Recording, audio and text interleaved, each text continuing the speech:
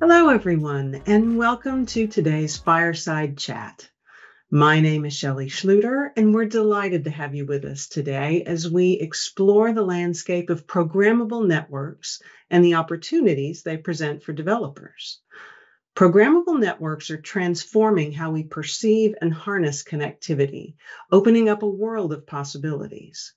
Through the power of network APIs, developers can tap into telecom networks' capabilities, enabling them to craft cutting-edge applications and services. Now it's time for me to introduce our two guest speakers. We have Shkumbin Hamiti, the head of Nokia's Network Monetization Platform, and Matija Ražem, the vice president of business development at Infobip. They're going to share their insights on the role of network APIs in driving innovation and empowering developers to create new types of use cases.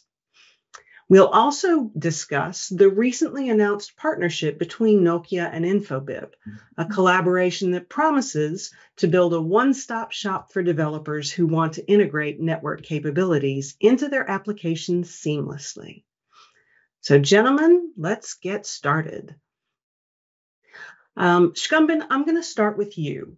What role do programmable networks play in communication service providers' network monetization? Okay, hello, Shelley, and hello, everyone who is watching us here. It's really great to be here. It's a very hot topic in our industry. I think if you look at what we as an industry we have created in the past 20, 30 years, it is a very complex solution which packs capabilities into networks which have been specified, implemented, deployed by the operators worldwide. Those networks contain capabilities that are very useful for a number of enterprises that are going through the digital transformation as we speak. The programmability of these networks is a means to get those capabilities into the hands of those that actually can make use of. And in that process, make a radical shift for the operators in the way they expose, consume, and consequently monetize their capabilities. A totally new way of monetizing network assets that would be useful for all the ecosystem participants there. So the enterprises which are going through the digital transformation are in a need, and we know that they need capabilities, but so far the access to those capabilities have been very difficult. We in the telco industries have often expected them to speak our lingo. By them, I mean enterprise developers. We have expected them to understand all our 3GPP releases, all our deployment methods. However, that's something which is clearly not the correct way of addressing. So now, by exposing those in the way that they would consume in a significantly easier way, we think would make that radical shift that we all need in the industry. Great. Well, haven't we done this kind of exposure before? I mean, as of right now, we know that CPaaS players, for example, they've had quite a lot of success with exposure. So what are the different capabilities you're talking about exposing here? Yeah, so first of all, yes, we have tried this one before. And as a telco world, telecom industry has been less than successful in monetizing their capabilities. The CPaaS players have shown us a way how to actually make it successful. And of course, I'll let my colleague Matija tell us more about the secret sauce of how to win that. But in our opinion, what is of importance going forward for those enterprises that go through the digital transformation, there are other complex capabilities and very useful capabilities such as quality of service on demand, network insights, device location, device status, and a number of other capabilities which we know are useful for them. And that is now available. Now, 10 years ago, we had an idea. However, the networks were not programmable in that sense. The technology was not there. And I think now we have the technologies in our hands, and we just need to make them available to those that they need. Was it a difference in the construct of the network itself, or is it a difference in the technologies available to access the network? Well, it's a very good question. It could be both, but also there is another aspect to all that we see now together with the GSMA Open Gateway Initiative, as well as with Linux Foundation's open source project around Camara. We see a concentration of efforts by the telecom operators to make it happen. At least I'm not aware that we have seen anything like that in the past 10 years. So that's a very good sign, in my opinion. Okay. Matija, from the CPaaS perspective, what's your thoughts on this? Well, first, thank you, Shelley and Shkumbin, for opening this very interesting discussion. I actually feel like I'm on the opening on some SF movie, basically, when we are talking about possibilities and features of APIs. APIs now sound much more interesting than maybe they were like a few minutes ago.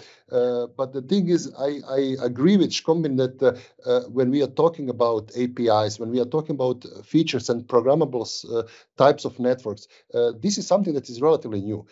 We couldn't do that like 10 years ago because those technologies were not there. But also the request from the user perspective was not there. So, let's say if we are talking about 20 years ago, we were just discussing, okay, whether we have a coverage on the phone or not.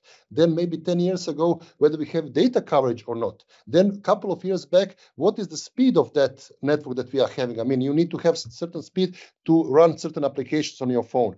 Now, when let's say this is something normal for us, that we can do whatever we want, stream any kind of movies or PowerPoint presentations or live meetings like we currently have through our mobile phone network, through our mobile phone, basically, through the devices that we have in our hands.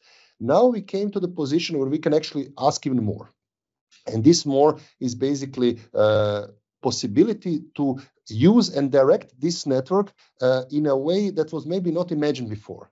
So Nokia is coming as a huge telco vendor, as I would say, number one authority in this space, with the possibility to open those networks and to add some ideas what you can do with let's say, features on that network. But I think the most important moment is now on the developers, where they will have the access to the networks, but they will be the ones, creating new ideas, creating new projects, creating new products on top of that network. Because network is basically just a network; it's a baseline.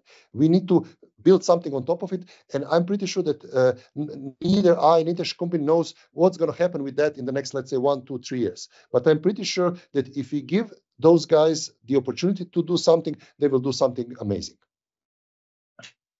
Okay. The creatives always have the answers, don't they? Correct. Okay. Well, you touched on this a little bit, Shkumbin, and I want to ask Matija the same thing. CPaaS has generated quite a robust market, but advanced APIs really haven't. So what's different this time around? Matija? Well, if you're talking about CPaaS started, I don't know, maybe 15, 20 years ago with basically SMS. And at that time, also it wasn't a great market. It wasn't a huge market, but it was a market which enterprises at that time, probably not so much developers, but mostly enterprises actually recognized as something that is useful to them. And obviously, we were, part of this whole journey and part of the ecosystem, and we were trying to add additional channels, additional features, additional things that can enable those brands, those enterprises, to deliver more to their customers and subscribers. So I think it was probably the right time and the right place to start with this business, which currently is, I would say, at its peak, and CPaaS is used basically everywhere. And when I'm asked to which companies, to which verticals we're actually selling this solution, for me is very easy answer: to everybody. Because everybody who has any kind of subscriber base, who has any kind of customers, they need some way to communicate with the customers. And this is what we do. We are basically selling, in a way, different types of communication. On the advanced APIs, the situation is a little bit different, because I would say that we are on the very beginning of this, let's say, technology, of this use cases that we can offer to the market. It's starting once we have, let's say, good enough coverage. I wouldn't say full coverage in a sense that every network needs to have it, but if we have good enough coverage, and I'm pretty sure that Nokia is doing a really good job on that one, we will have definitely a need on the market to use that and to monetize it in a better way. So it took some time to basically enable 5G networks. So we have been talking about 5G, I don't know, for the last 10 years, I would say, but only in the last maybe 3, 4, not more than that years, that has become basically a standard, de facto standard in many advanced markets. So now this is cherry on the top on the 5G network. So I believe that there is just a time that needs to pass until some things become very, very relevant. Okay, Shkumbin, did you want to build on that? No, just I really agree with Matija, and the way how he has actually described this one is truly what we see as well happening here. I think I mentioned earlier that the CPaaS world has shown the way how you can actually create value for the entire ecosystem by making it easier for the developers to access certain capabilities. And Infobip, as a leading CPaaS players out there, has the whole experience and the ecosystem behind that. And that's what I think is showing to all of us in the telco industry a way of how we can actually expose also other more complex capabilities that I spoke about earlier. So. If I can just add to that, so when we started with CPaaS, those were quite simple APIs. I mean, not just APIs, but some of the APIs that were used were actually very simple. Now, I mean, we basically managed to educate the developers, educate the teams on the enterprise side that they can actually create something out of those APIs. So adding advanced APIs to that is, I would say, a small step for them, but actually a big step to us, because we are creating the whole new market out of it. Yeah. That completely makes sense. And we're so glad that you paved the way. Thank you. So there was a mention earlier of Camara and standardization. Matija, what do you think of Camara and the GSMA Open Gateway Initiative and their roles in network exposure and monetization? So basically, I definitely think that we need to have some kind of standardization, because this is the only way that we can monetize anything. I mean, you cannot sell a product that works differently in every single region, every single market, every single network, basically. So that's something that will not go for sure. So standardization of that is fine. However, what I do think is that maybe not just Camara, but any kind of standardization needs to be in touch with the market and try to adjust those standards in a way how the people are perceiving it and how people are using it. Because if something doesn't work, we need to change those things and we need to optimize and improve. And this is something that I think we need to see. I mean, obviously, we are part of the Camara project, Nokia is as well, and we are always giving some suggestions that we get basically from the market, because it's very hard, to envision something 5 years in advance and be completely right on every single point. Very true. Shkumbin, you're the one who had mentioned Camara and the Open Gateway Initiative. What do you have to say about it? Yeah, I think it's, well, first of all, like, everyone who has been in the telco industry, they know that the telecom industry is really good at, solving problems by creating another standard. So we know that we are all guilty party to that. However, this one here, I see it plays a significantly more powerful role here. As Matija said, it's not about just the standard there. And I think bringing the ecosystem together, bringing the CSPs behind a set of capabilities that everyone agrees to expose is really important if we want to achieve the victory with the network APIs that we all strive for. So I think that the role of the Open Gateway Initiative and the Camara is essential to make it happen. It's a necessary condition, but not a sufficient condition. So, okay, fair enough. And to add just to that, from my perspective, it's very important that Camara is also very much focused on developers. So this is, I think, part of the community, part of the ecosystem, which maybe was not so relevant in the telco space, I would say. I mean, telcos, when they are doing something, they are doing something for the huge enterprise or for the end users which don't have a say. You know, you get your phone, you get your connectivity, and you can do whatever you want with that. But Camara and Open Gateway were actually, envisioned in a way that somebody can do something with that network, and this somebody doesn't have to be a big enterprise. It can, or telco. It can actually be, a single developer who can actually create something out of it. Do you think that is in part because the developer community has become so robust over time versus when we did this type of initiative before? There's become such a large developer pool available now. Do you think that's changed things somewhat? That's probably one of the reasons, I would say. Yes, I agree with that. And developers have become, I would say, important factor in any kind of industry, not just in telco industry. Second thing is that I also think there was a good, let's say, example with PSD2, which was basically some kind of regulation on the European level, where basically you can access financial transactions also through some kind of different APIs. It's a little bit different story because that's purely regulated on the European Union level. However, I think it's a very good example how something can become interesting for developers and for anybody who is developing different products. So this telco should probably copy some of the good things that we have learned there. Okay, great. So you've both spoken a little bit about how your different businesses complement each other. Can you dig into that a little bit deeper? Why did you choose each other, for example? Shkumbin, I'm going to come to you first on this one. Yeah. Well, I think, first of all, our businesses are complementary in our view. For Nokia, it was very important to choose a partner which is a leader in the CPaaS market, and Infobip is an undisputed leader there. That has the similar vision of where the development needs to go, and I think we found a lot of common understanding of the issues that the telco world is facing. As we discussed, like how do we make as seamless as possible for the developers to access network capabilities on a global level. And the third one, also the agility and speed, which is absolutely needed. And we found this by working with Infobip that was very refreshing and very inspiring. And that's why we agreed that we are going to strike a partnership for the mutual benefit.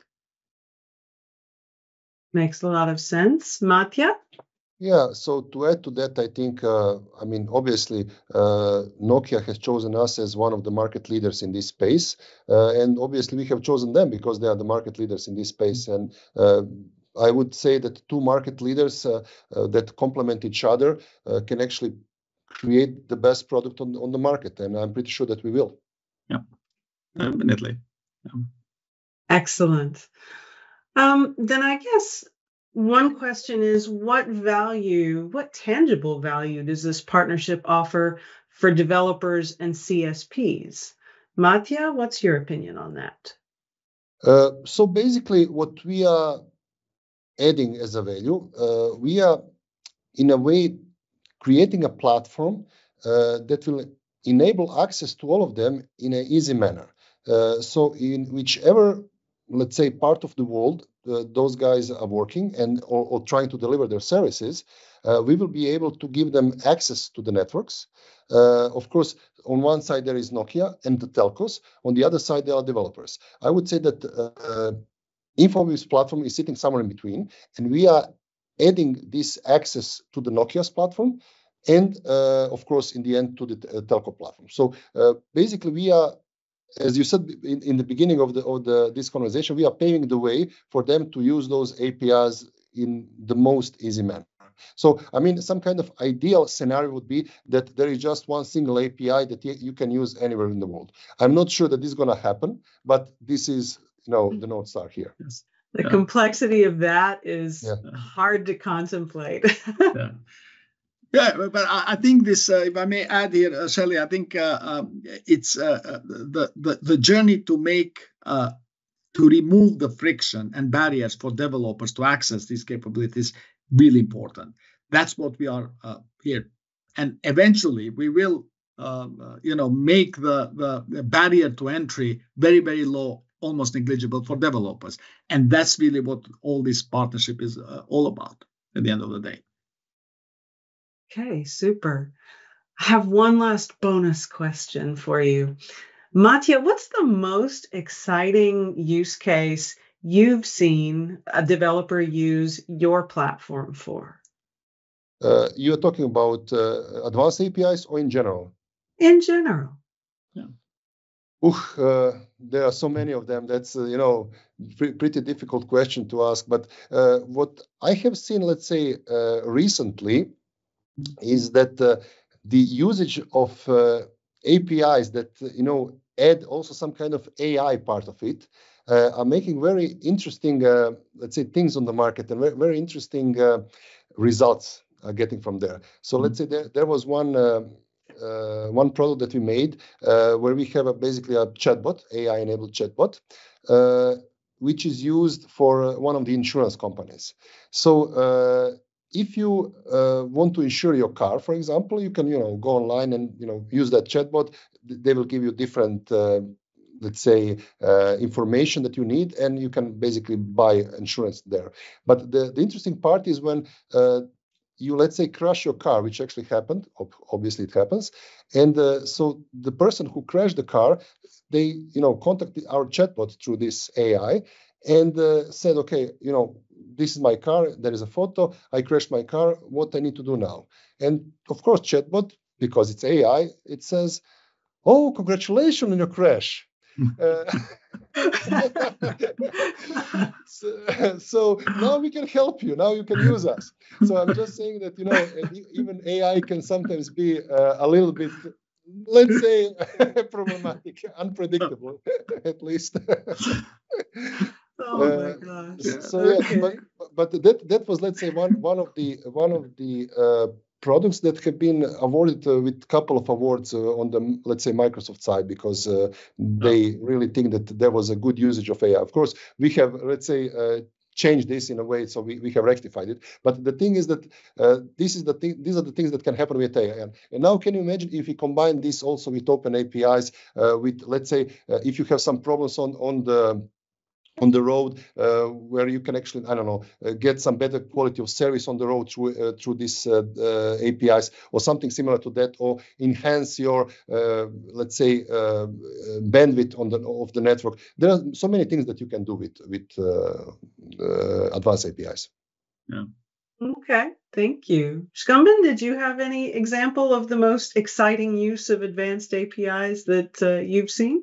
Yeah, well, I have to say that I have not had that experience as Matija had with AI, but I had just yesterday one unique experience. So there is this Estonian company, a partner of ours, that is called Elmo. They provide technologies for remote driving of vehicles. So there was a vehicle in our Espoo campus, Nokia's Espoo campus here in Finland, and I got a chance to be driven in the car remotely. I was sitting in the back seat, and then when the